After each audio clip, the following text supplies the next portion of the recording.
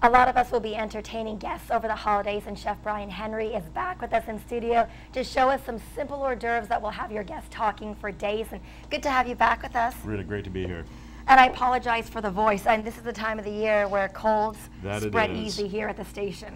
I can imagine so. Please don't give me yours. No, I'm not contagious anymore. So Brian, really, you know, when we talk about the holidays, we're thinking about entertaining, and we want to spend less time in the kitchen and more time with our guests. And you've got some great hors d'oeuvres that's going to allow us to do that. Exactly. They're things that you can make up ahead of time, and it makes things very easy to do.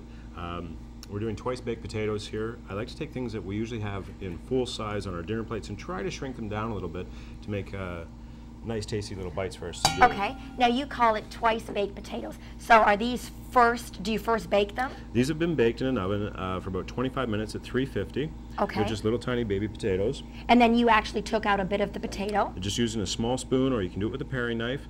It doesn't have to be pretty because you're going to be stuffing it. Okay. So you just carve out a little tiny divot or hole into it. Okay, and you're stuffing this with what? This one here I'm stuffing with cheddar cheese, roasted garlic, a little bit of the mashed potato that I carved out, and some chives. Next one that I'm going to do, we can do brie and cranberries, sun-dried cranberries. Oh, very nice. Yeah. And you can mix some different herbs in for different flavors and such. Okay.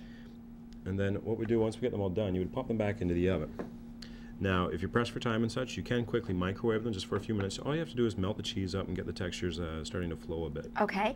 And Brian, what kind of potatoes are you using? These ones here are just baby Yukons. Okay. Which are very nice. After they bake, they stay firm, but the texture is actually quite creamy inside them.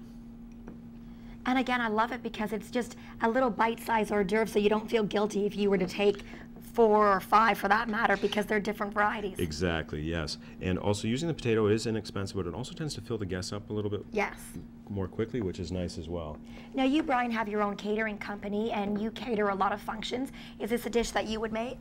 This is a dish that I definitely would do for some of my functions. People enjoy it. They are easy to do. The tastes are quite simple. It doesn't require a lot of cleanup afterwards, because once your guests eat it, everything is gone. You don't need toothpicks, you don't really have to worry about napkins and such. You don't even have to have a plate for it. It's something that they can just grab and pop in their mouth, and away they go.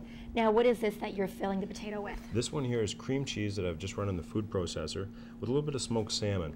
It has nice flavors to it, but it gives us a little bit more bang for our buck when it comes to smoked salmon, because smoked salmon can be pricey for some people.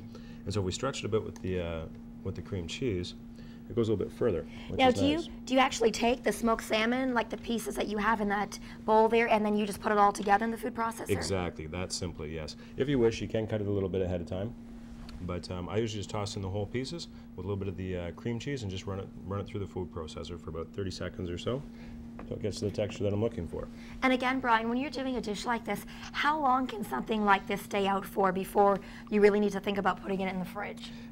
Food can stay in what we call the danger zone, or at room temperature, for about 2 hours. Okay. So an hour and a half is as far as I would take it. Gosh, I'm lucky to be alive today, because I usually eat 3-4 hours later. All right. Now here's another one to just show you quickly here. It's a tortilla wrap. Okay. Wraps are quite popular with people these days. And what kind of tortilla wrap is this? This one here is a sun-dried tomato one. With the festive season coming up, it's quite easy to get the green ones, which are made with spinach, sun-dried tomatoes, and then they have the white ones, which are just made with flour. So we just put some cream cheese on. Put down some smoked salmon. And again, you can use prosciutto, you could use bacon, you can use whatever foodstuffs you actually like to have in here. Okay. Wow, I should come to your place. You're very generous with your smoked salmon and I can be, for sure. And then we just roll it up. I'm just wetting the edge here so that what it'll do is it'll actually stick and seal together. Okay. And I roll it over on top of that, and then I let it sit for about 15-20 minutes before I actually get to cutting it. Okay. And then these ones here have been sitting. I'm just going to put them over here. Okay, perfect. And our makeshift cutting board today. On our makeshift cutting board today. And what we end up getting is nice little rounds. Look at that. Yeah. Very pretty. And again, because when we're talking about hors d'oeuvres, we're talking about finger food. It's not a meal. Exactly. It's not a meal. Usually in the first hour that your guests arrive, they're going to go through 6 to 7 pieces in that hour. And then after that, they've had a couple of drinks, they start talking and socializing, they back off to about 3 or 4 pieces per hour. Oh, well, you don't know me then, because I don't back off. Oh, Brian, that looks great. Just like that. And again, let's talk a little bit about your catering business, because you know it is a stressful time of the year for a lot of us. We don't have time to be catering, so you do it for people, right, who don't have the time. I do it for people. I'll come into their homes. I have a menu portfolio that I work with. It gives us quite a few selections that we can go through. I sit down with people. I meet with what their needs are, demographic that they're working within, dietary needs and such, and we work around what it is that they're going to need for their function. And do you usually make the food on site, or do you do it ahead of time and bring it to them all ready to go? It can be a combination of both. It depends on the facilities that I'm going to do it. Sometimes I'm on islands for some clients and they have limited resources at their cottages and such, so I have to do some things ahead of time. And sometimes I can walk into someone's home and I can do everything there. Great, and again, very simple hors d'oeuvres, as you can see here. And again, for the tortilla wraps, as you mentioned, you don't have to just use smoked salmon. You could also use chicken, or you can make it a vegetarian. Exactly, you can make it a vegetarian. You can lay the spinach down, you can lay some romaine lettuce down, and when you roll it up, you're going to get the contrasting colors rolling up within it as well. It's kind of like making sushi, actually. Right, and again, it took you less than 6 minutes to do all of this, and I guess the key is making sure that you prep ahead of time.